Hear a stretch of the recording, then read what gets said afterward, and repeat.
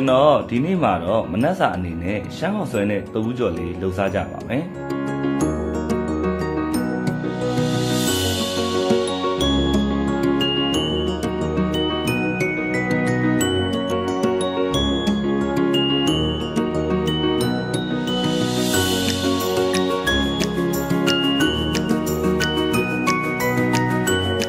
ခရမ်းညင်သီးကိုရိုးရိုးလွတ်လွယ်အနှစ်ချက်တဲ့ပုံစံလေးနဲ့ချက်ကြမယ်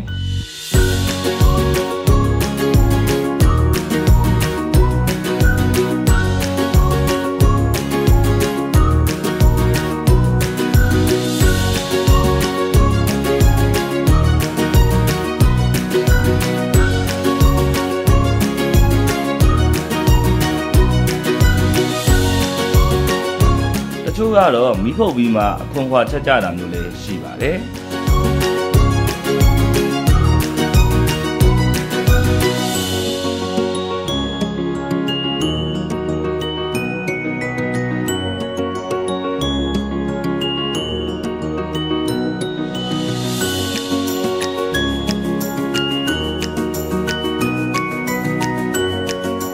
ကြက်သွန်ဒီကိုနှုတ်နှုတ်စင်ပြီးကြိတ်မယ်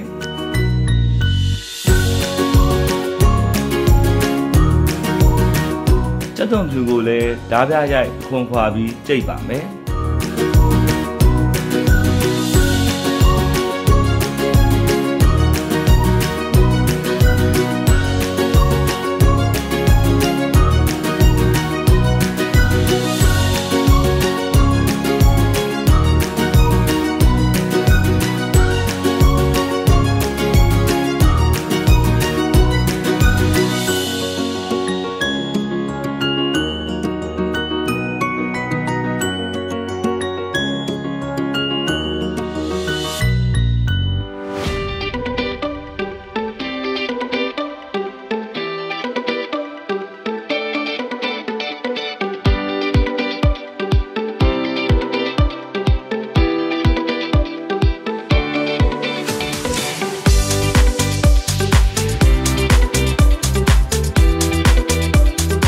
ကြက်သားကိုအဟင်းနဲ့ချက်ဖို့အတွက်အနေတော့အသုံးလေးတွေပပလိပါမယ်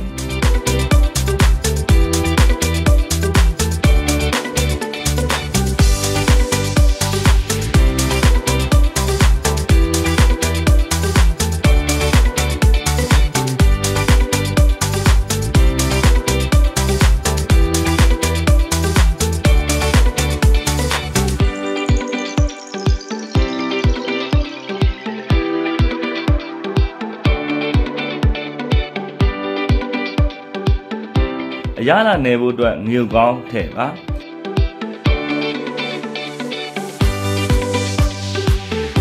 ခင်းခက်မုတ်လေးနည်းနည်းထည့်ပါ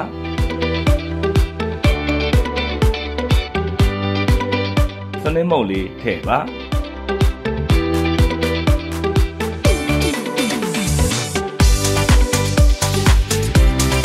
ရောသမအောင်နယ်ပေးပါမယ်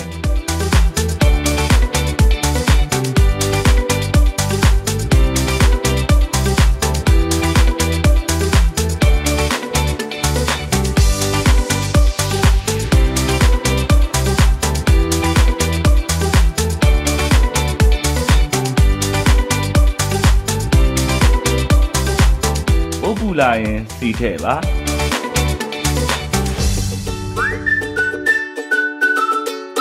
သမင်းမုတ်လေးနည်းနည်းထည့်ပြီးတော့ကြိတ်ထားတဲ့ကြက်သွန်အဖြူနီကိုစီတက်ပေးပါမယ်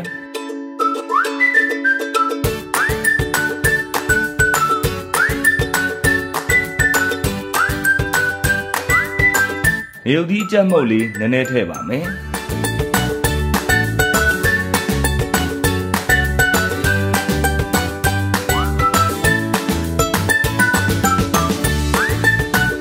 ခရမ်းညင်သီးလှီးထားတာလေးတွေထည့်ပါမယ်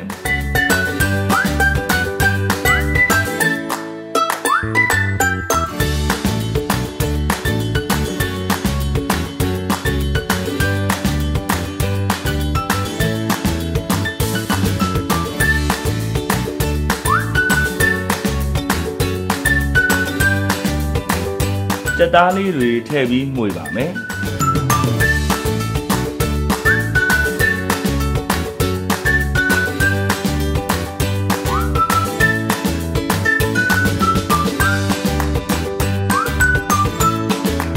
မြုပ်ကောင်းနည်းနည်းထည့်မယ်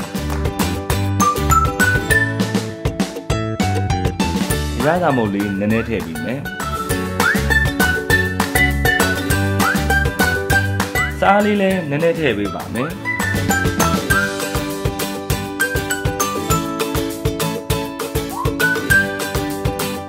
အနမ်းရတာပိုကောင်းအောင်ပဲငံပြားကြီးအနောက်ရည်လေးထည့်ပေးပါမယ်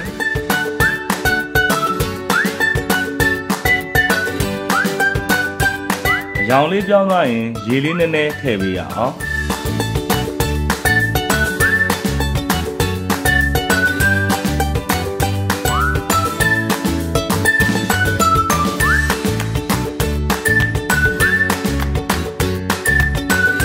ကျက်သွန်မိတ်လေးတွေပပလှီးထားပါမယ်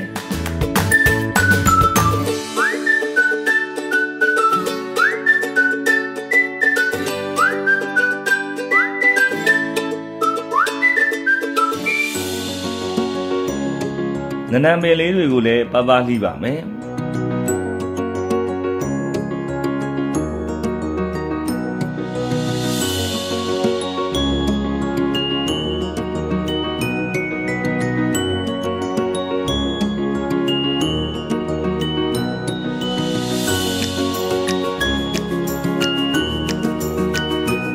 အနှစ်လေးလည်းအနေတော်ဖြစ်နေပြီဆိုရင်မီးပိတ်ထားပြီးတော့မြေပဲလေးတွေကိုမညက်တညက်ထောင်းပေးလိုက်ပါဦးမယ်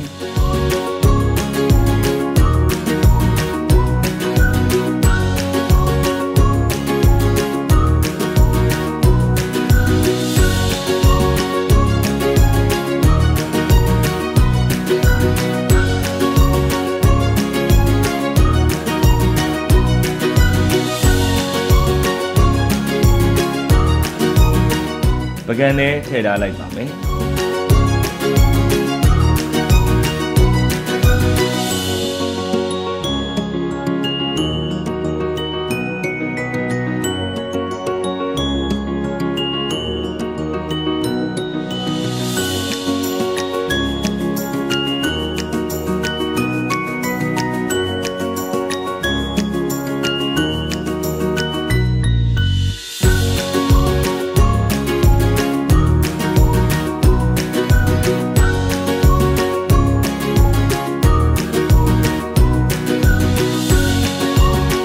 တုပ်ဘူးမလှီးခင်စီလေးကိုကြိုပြီးတည်ထားမယ်ပြီးရင်တုပ်ဘူးလေးတွေကိုအနေတော်အချက်လေးတွေလှီးမယ်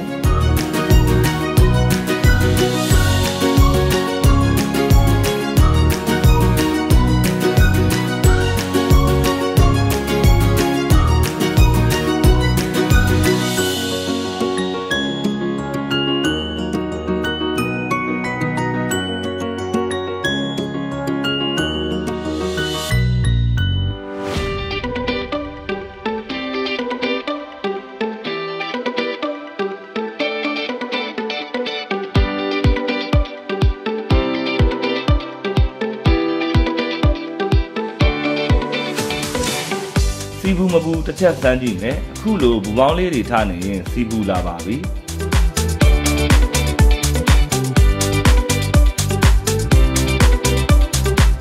ကဲတဘူးလေးတွေထည့်ပြီးကြော်ကြရအောင်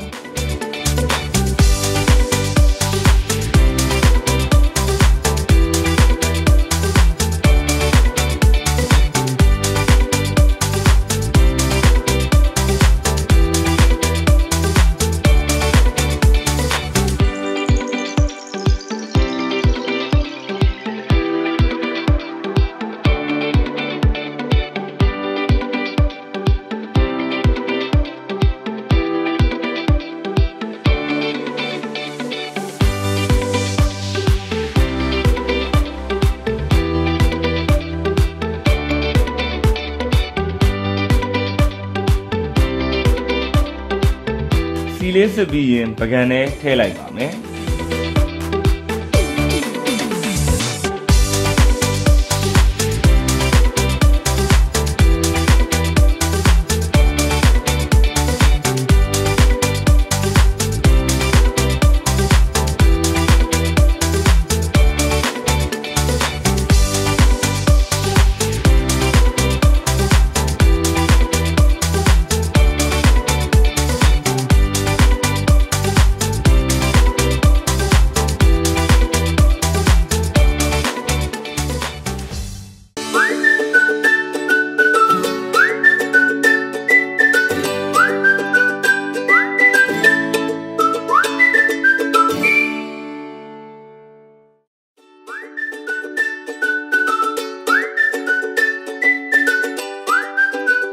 ရှမ်းကောက်ဆဲဖက်လေးတွေကိုရင်သွေးဖြောပေးပါမယ်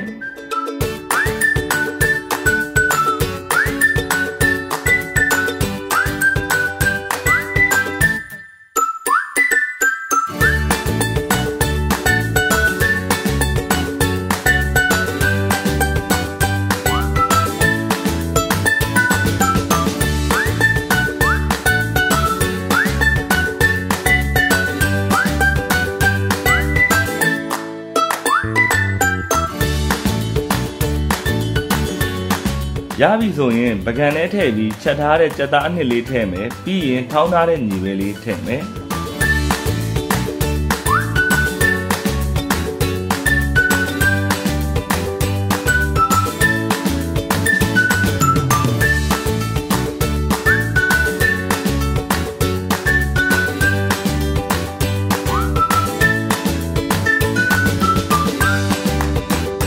ကြက်သွန်ဖြူကျော်လေးပြူးမယ်နှမ်းပါဖို့လိုပါမယ်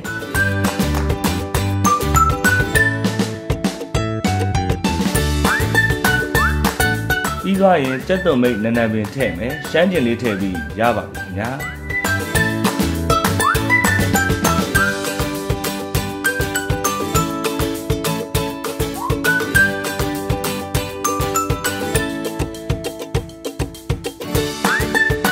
အခုဆိုရင်တော့ရလာရှိလာတဲ့ရှမ်းခေါက်ဆွဲလေးရပါပြီခင်ဗျာ